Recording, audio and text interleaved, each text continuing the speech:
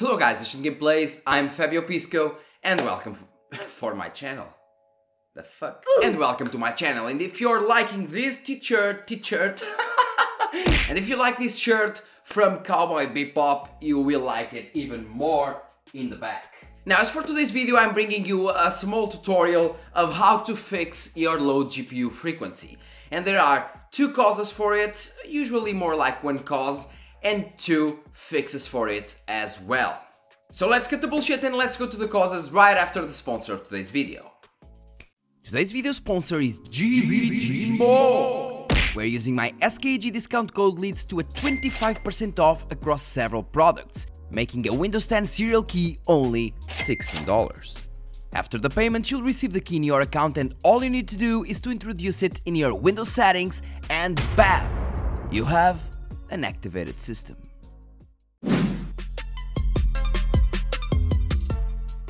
So recent GPUs nowadays work by clock boosting, okay? So they aren't always at the same clocks unless you force them, because they work by clock boosting. They have a base clock, imagine a base clock of 2000 MHz up to, let's say, 2700 MHz, okay? And they will stay lower or higher depending on the GPU load usually, okay? So if you're playing heavy games and you're not CPU/RAM bottleneck, or if you don't have any frame limiters, then the GPU should always be at max frequency, okay? But if you're being bottlenecked, or if you have a frame limiter, then it is really probable that the GPU will just stay at lower frequencies. Why? Because that's how it works. Imagine that the GPU can achieve, for example, 90 FPS in that particular scenario that you're going into, while you're locking the FPS to 60. Then it means that the GPU usage will get lower because the GPU isn't actually using its full potential, its full power. And when the GPU is not using its full power, what happens is that it will decrease the GPU frequency, the core frequency, in order to kind of save power. Yeah, to be efficient. That's what the GPUs nowadays do with their clock boosts. In order to be efficient, if they're not actually in need of using all their power, they will slightly decrease the clocks, okay? That's why the GPU frequency is lower.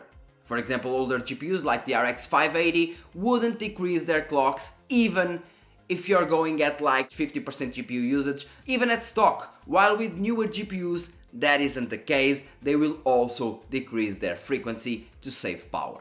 But don't worry, because there's a fix. Also, just want to tell you that some Brazilian channels have been doing some videos about how the AMD cards are really bad in the X11 games and blah blah blah blah blah blah.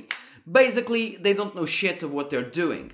And sorry if you're watching this, if those channels are watching this, they don't know shit. Okay? There are some of them that explain that the difference in between the AMD drivers and the Nvidia drivers do have CPU overhead because they use the drivers to actually distribute the work along all threads, while, for example, the AMD does that hardware-sided, okay? Usually to the first core on the X11, and then if the first core is actually to 100%, blah blah blah blah blah blah, that may lead to a CPU bottleneck, and that's why AMD GPUs are better at the X11, at the X12 and Vulkan, because the API is better, and since they do that on hardware side, well, you know it. While Nvidia does that on software side, so they're usually better on the X11, but have some CPU overhead as well when using lower end CPUs, okay?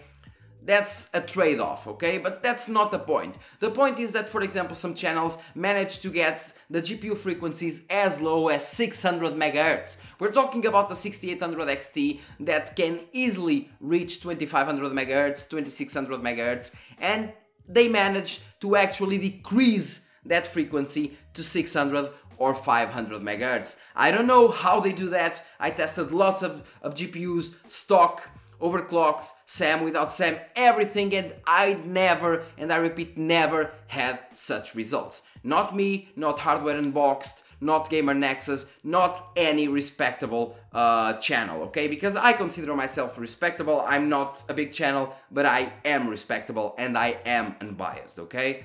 So yeah, I don't know how they did that, but there are also fixes for that. So going back to the main topic, okay? Problems, maybe you're frame limiting or you have a CPU/RAM bottleneck and your CPU just can't push more frames, the GPU will have low GPU usage and will decrease the frequency to save power, okay? How can we fix it? So you have two ways to fix it. The first one mostly applies to the RX 6000 series, and it is basically just going into the Radeon settings, going to the performance tab, tuning, and enable your core frequencies, okay? Just put everything to manual, as you can see in my overclocking and undervolting videos, and put the minimum frequency on the core just 100 MHz lower than your maximum frequency. For example, if you have a card that usually sits, for example, at 2400 MHz, just put the minimum frequency to 2300 MHz and the maximum one to 2400 MHz. If your card comes at stock, for example, at 2650 MHz, then just put the maximum frequency to 2650 MHz and the minimum frequency to 2550 MHz. So always put the minimum frequency 100 MHz lower than the maximum frequency, and that will stop the frequency from decreasing even with lower GPU usage on the RX 6000 series. So